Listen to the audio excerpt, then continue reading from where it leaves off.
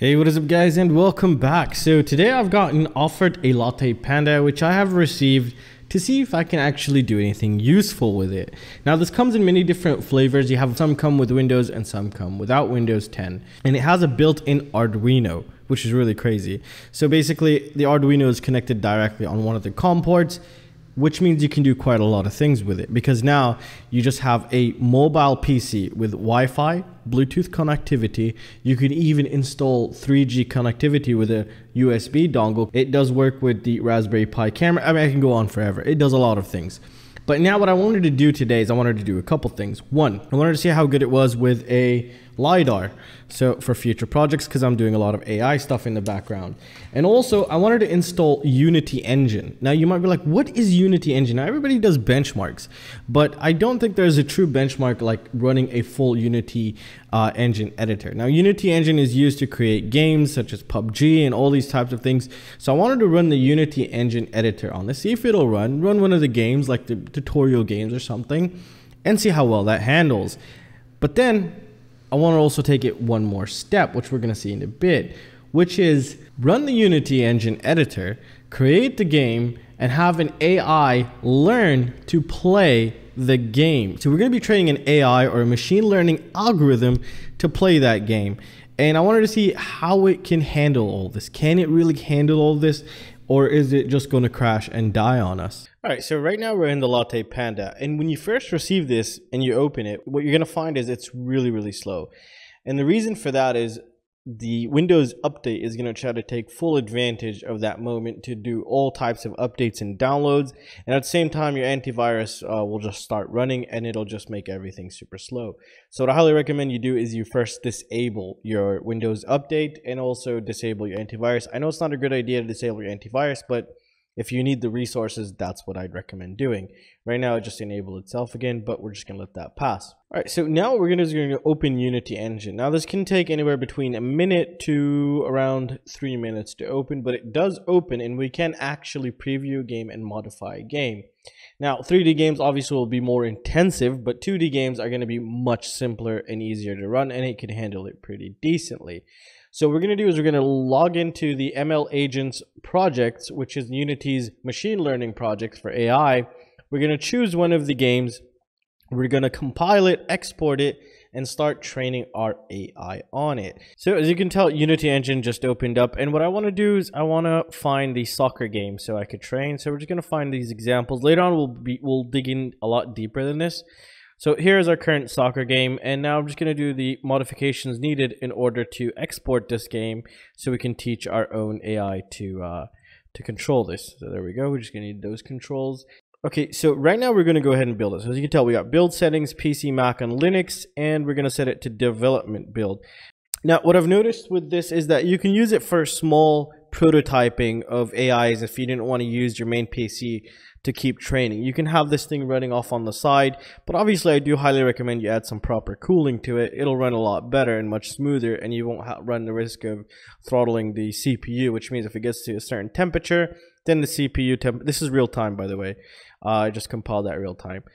So it won't throttle your CPU, because if your temperature gets high, then the CPU starts slowing down so it doesn't fry itself, basically, which is a really nice thing. So right now here we have the Unity environment. Now let's go ahead and prepare the AI. So, okay, now we want to go ahead and yes, we'll just save it. All right, now I'm going to prepare everything in order for us to run the AI here. So we're going to call a couple programs. I'm actually quite surprised with the programs I was able to use here. Because I had to download quite a lot of, I had to download quite a few things here.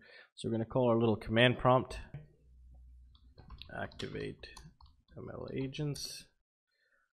So we're just activating our environment. All right, so now we ran the command, and let's wait for it to load and start training. There we go. Now it's loaded the config file. We can see the loading on the mouse. Watch the CPU. Okay, awesome.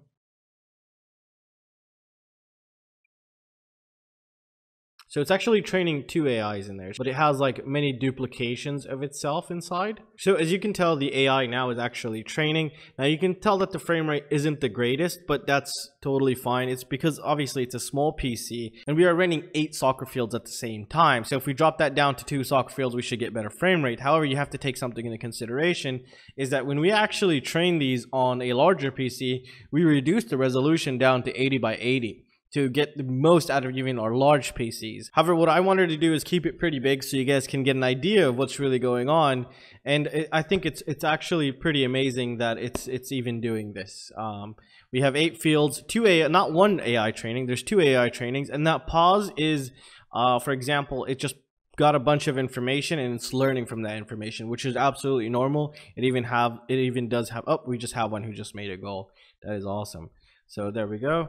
And now they're just going to practice and learn. So yeah, it's actually quite remarkable how this thing handles. Yes, it's not the fastest, but as you can tell, I'm able to run this. And since booting it up, it took me around 15 minutes to get everything up and running. That's if you know what the hell you're doing. But as you can tell, this thing is capable of a lot more. Now, if I were to put Linux on this, I would be running even a lot faster. And well, it does run Unity. It does run Unity Editor. It is actually training 2 AIs at the same time with 8 fields going on. And as you can tell, that's a pretty capable board in my opinion.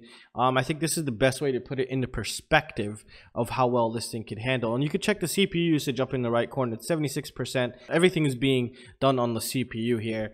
And it's really nice. And I do highly recommend if you're going to be doing this to get the 4 gig version.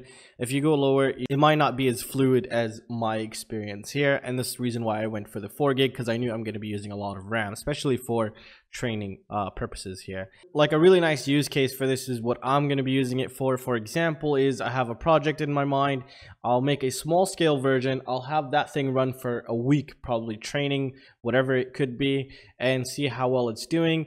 And then once I'm ready, I can just bring up the scale and bring it on my larger PC. This way I reduce a lot of power consumption and I free up my bigger PC to do other more important things. So this board is absolutely capable of a lot of things. I'm just barely scratching the surface. We'll be coming back later onto this once I install Linux, and I do highly recommend you guys check out the sponsor of the video, which is DFRobot. They were the ones that provided this for me, and we're gonna have a lot more projects upcoming on the way.